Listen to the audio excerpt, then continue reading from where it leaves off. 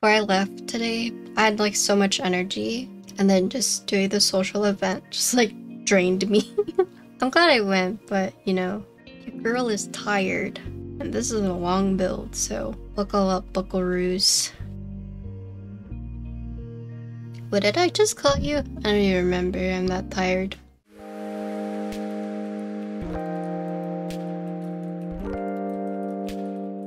Today we're building the Zoom75 TIGA. This is based off of Ultraman, so there's an Ultraman series.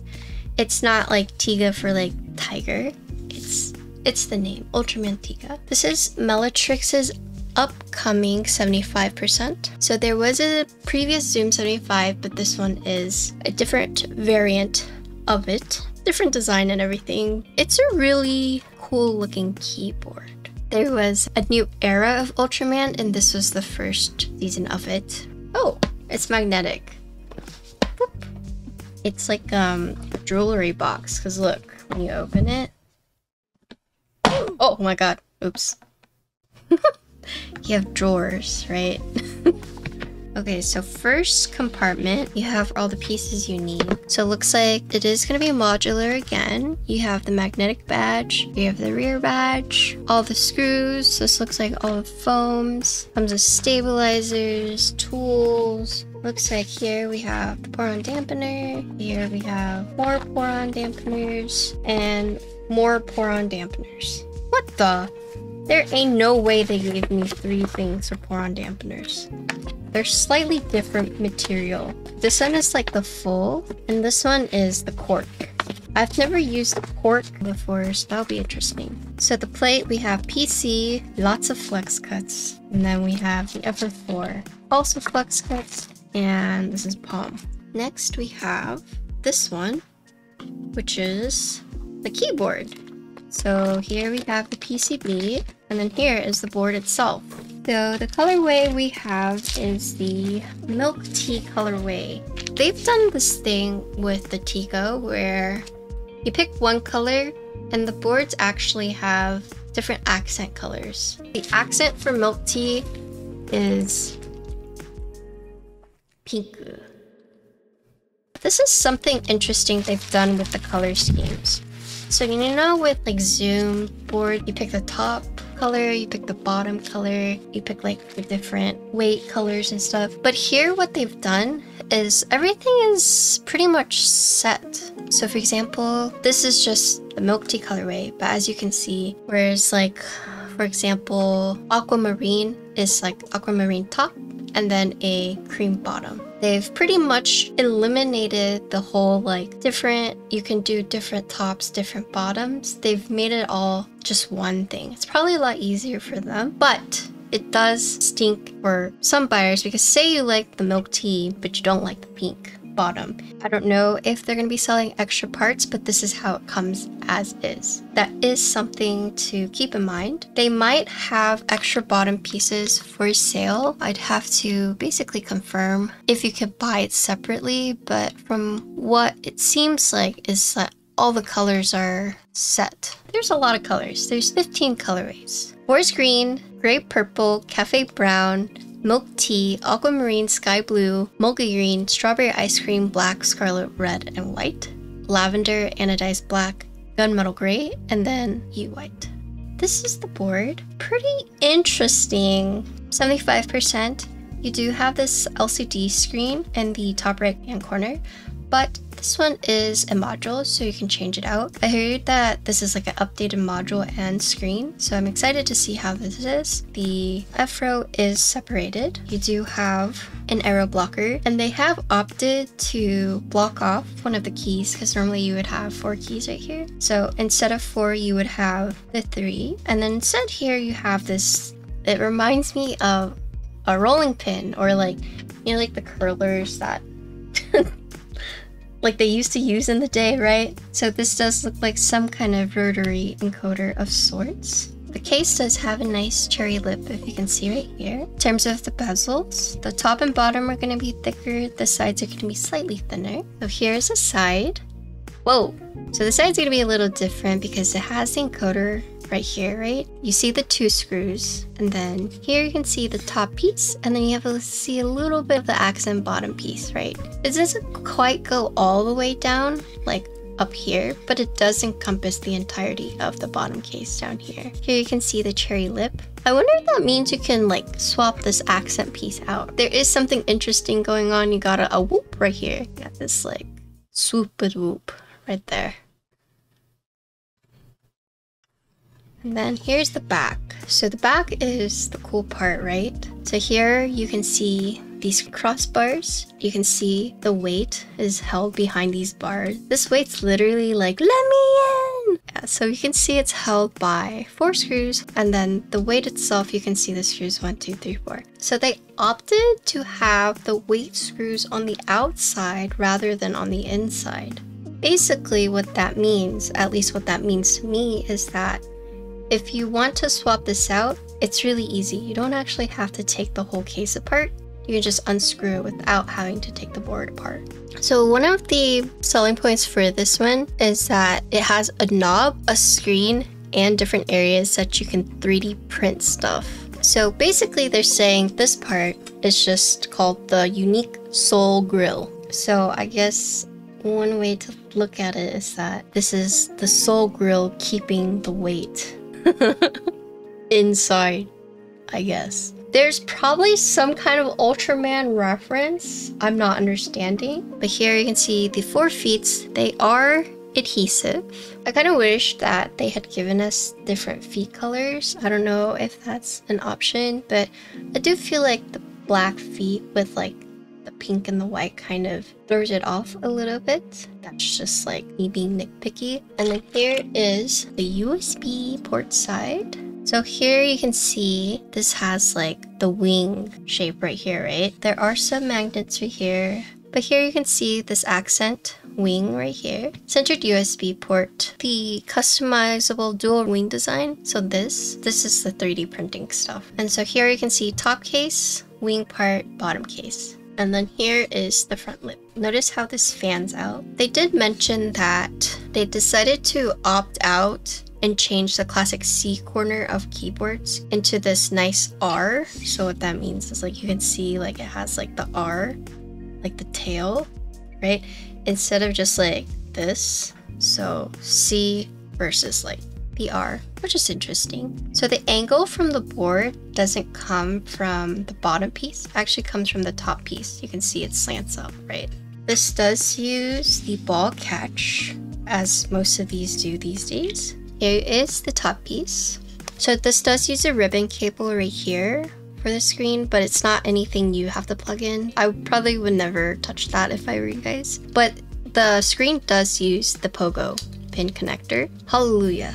Hallelujah. So don't be misled by this ribbon. So you do have these pogo pins on the side right there. This module is held on by, looks like 2 screws, so 1, 2. This corner piece, I don't know if you guys noticed, but it is bigger than the standard, just like 1U corner. Here, the rotary also uses pogo. So it looks like the rotor itself uses the pogo, and then this part for these screws, I guess is just the accent right here. Here you can see the ball catch. So 4, 2 on top, 2 on the bottom. Yeah, this top piece is pretty light. Most of the heft will come from this bottom piece. So you can see this bottom piece is the pink. You do have this cover right here. And then they have inserted these like silicone pads. So you can see 1, 2, 3, 4, 5, 6. So you have 3 on top, 3 on the bottom. This one is actually smaller, but it's been cut off due to, you know, the USB connector here. These have been pre-installed for me already. Not sure if they're going to be pre-installed for you guys, but that is something to note. So this is their version of like a force brake, and also to help secure the ball catch in the event that there's no loosey-goosey case. Here you can see the different mounting points. So there's 4 different types of mounts, so we're gonna have to like go through all of them. Here is a cubby with 2 screws. Here's a second, third, fourth, fifth, sixth, 7, 8. There are 2 little cubbies right here. Not quite sure what for, but I will point out that this does look a bit sketchy right here. That looks kind of sketchy. This one's fine, but this one looks a little bit too close to the edge. This part, this is the wing. It's held on by 2 screws, so I'm guessing this is something you can 3D print and design yourself if you like. So you can see it flares out. I bet if you wanted to do like a different design, like flare out like a cat ears or something, you could. Okay, so this cover does have 5 screws. Whoa, check out these big mama batteries. So this is where the batteries are hidden. Okay, they've been taped down. I'm actually not going to bother with that. Okay, so I think the starting price for this board. So for this one, they have it listed for $195, but if you were to get like, for example, the anodized lavender, that one would be $210. So this is actually a very subtle detail I didn't notice before, but this part, it like actually sinks in. This is like a license plate. It almost seems like you'd be able to 3D print these things yourself too. All these pieces are very thin. So here you can see what I was talking about, how this actually sinks inside. So these screws are slightly different. Whenever you guys are taking it off, it's a little misleading. It might look like it's all the same, but this one, the cone head, is this one. And then this one, the flat, is for the outer fronts. PCB. So no flex cuts on the PCB. It does have per key RGB. In terms of layout, you can do split backspace, has ISO support, step to regular caps, you can split the left shift, and then you can do your choice of bottom row. Here you can see the little tabs for everything that you'll need. This uses a ribbon magnet connector, so it does still use the ribbon. It's not like, for example, QK boards where it's like just on the board like this. It is attached via ribbon cable, but you don't have to worry about pulling it off whenever you're like disassembling the case necessarily. And then here you can see these are the connectors for the screen, the knob, and here these pads are for the long pogo pins. So that's what these gaps are for, as you can see. There is probably some rubber things. So I'm assuming it would just fit like this. Nice. That looks a lot better. Without these, it did look a little bit sketchy. So you put this in, and then this PCB would then something along this lines. Make sure it's like flush on this. No physical reset button. These are all still using ribbon cables. They've incorporated this half ribbon, half pogo pin. Yeah, so that is something I didn't point out, but you can pick your choice of bottom row, and it does offer split to space a bar. It's not the worst ribbon cable in the world that you have to like take it on and off unless you're changing the module. So they did eliminate that issue. So looking at the plate, so you already have a cutout, so you don't have to worry about the knob. You do have flex cuts that you can see throughout. You can see the mounting points. We saw these on the case. And it looks like it has like the cover on it still, so I'm gonna remove that real quick. So many cuts. This might be a just use the foam angle. Looks like maybe these are standoffs. So let's look at these kits we have here. One unique thing about this board is that it does have a corkscrew pad. Very interesting. I've never built with a corkscrew before.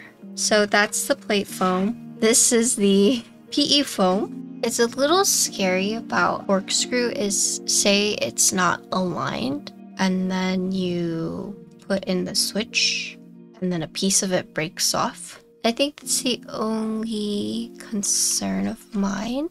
Some would argue, you know, just don't miss.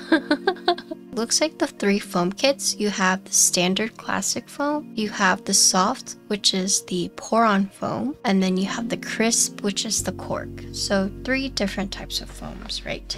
We're going to use the cork. Let us do stabilizers. I tried to pick the green because I wanted to use my Caro Caro keycap sets. This was my 3rd choice. I wanted my Caro Caro, or I wanted the purple, and milk tea was my 3rd. And they gave me milk tea. Okay. Yeah. That freaking beige. There is a God.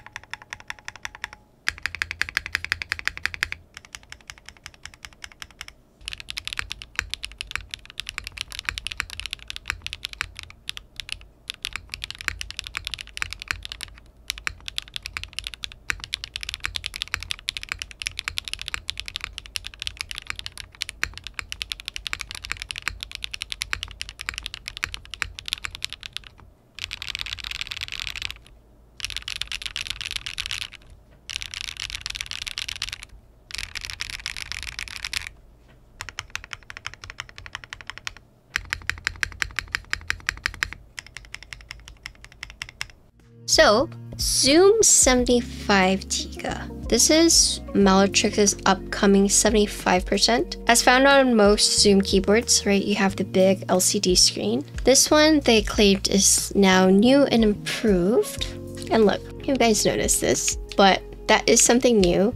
Basically, the keys that you press, you'll see it in the corner. Another thing to point out is that it has this volume scroller. This is kind of a design point of the Zooms, is that screen, knob, module, right? This, which is actually 2 keys, right? But you could change this out for a badge. The wheel does not push in, no. But actually from the top, you can actually see this magnetic badge. This is removable. Neat. This little lip makes it so that the ball catch opening mechanism, you can grip onto this to help you push it up. So this design is intentional. Here is the back. You have this soul cage. It's a translation from Chinese, but it's almost like this weight is being constrained by a fence, or the soul cage. Here is the USB port side. So removable badge. It is magnetic with 2 small magnets right here. And this is, quote, the wing. They're saying that this one, you can 3D print something else if you like. So that's the neat thing about this board. One of the selling points is that a lot of parts you can 3D print. They're gonna give you the file and you can do your own thing. So if you're someone who likes to do all that, that is an option that is available. Apparently there's modules that are compatible with this keyboard. So one of them being like Legos. So this board offers 4 mounting styles, right? Silica gel, split O-ring, elastic bar,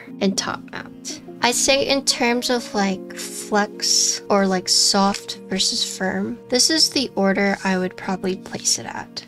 So elastic bar being the softest, split O-ring, silica gel, and top mount being the stiffest. This is how I would do the rankings based on my build. Elastic bar is basically these feet that screw onto the PCB. So these two use the PCB, whereas these two use the plate for mounting. So elastic bar is basically like a silicone sock that you slide over the PCB. It has these little feet, I guess, to kind of help prop it up whenever you do type. But this is the top, this is the bottom, and the PCB goes in from the side right there. Split O-ring, you have to install these tabs onto the case. Basically, this would hook onto the split O-ring.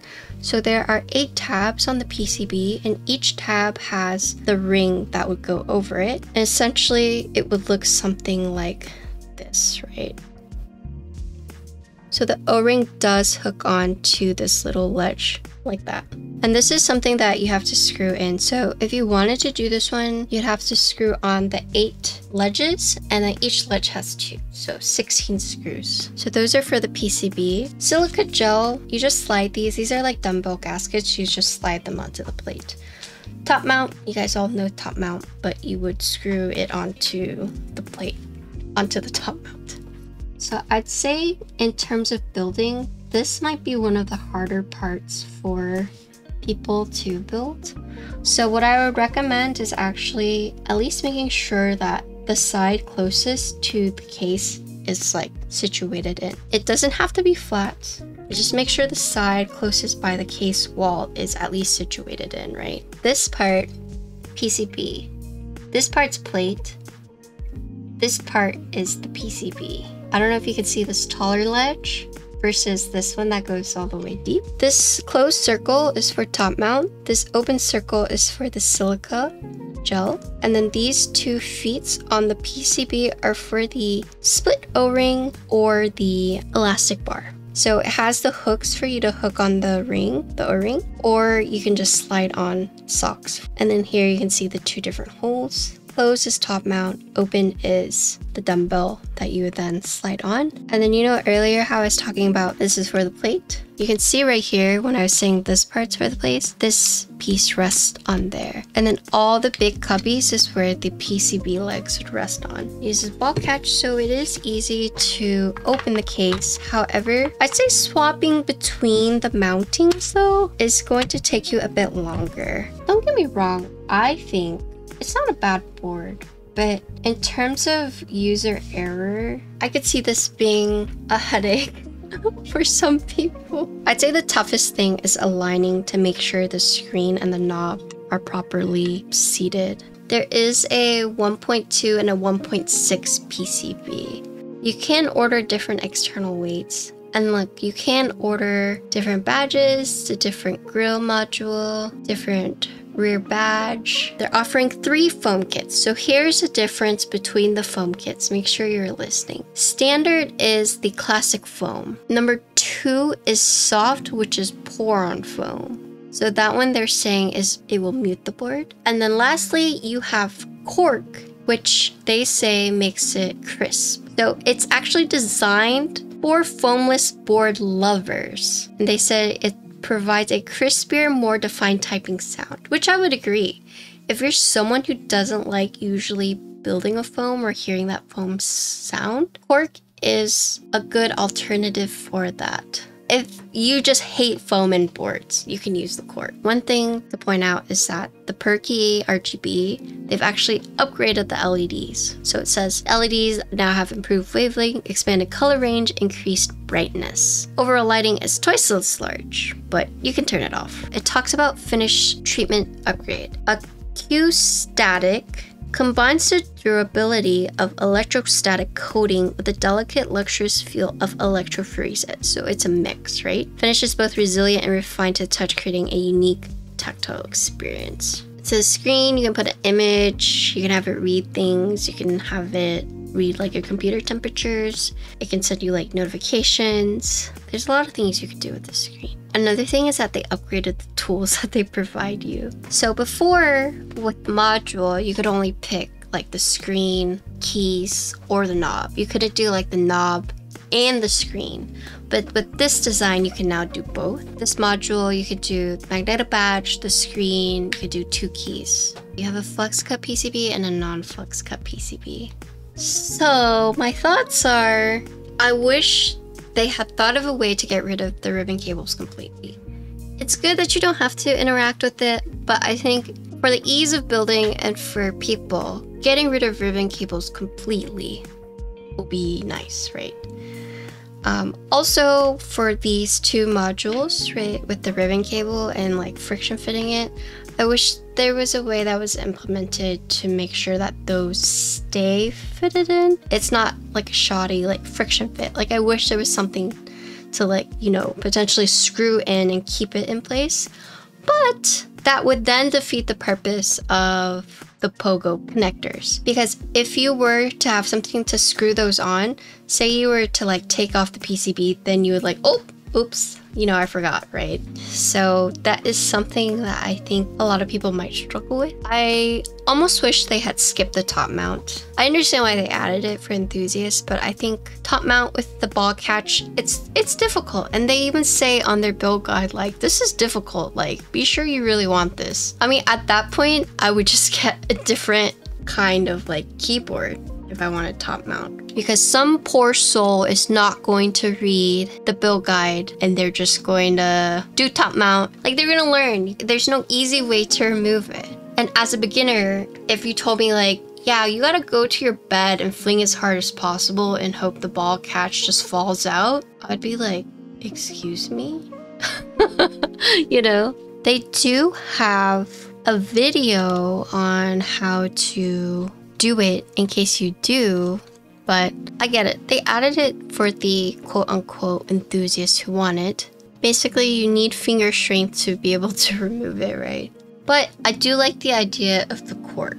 So here are some positives that I like about this one. You don't have to interact with the ribbon cables. I think the cork is a very interesting idea. I don't know how it is like in terms of longevity, but for someone who builds boards, no foam, adding the cork did not sound like foam, which was pleasant. It just kind of like rounded everything out, kind of gave everything just like a +1. I do think it's interesting that they went for this like roller wheel. I do like this design more than like this. You don't have to move your hand as much. For example, you had like a rotary and knob here and you want to like turn it. You'd have to like turn your hand in order to like turn it, right?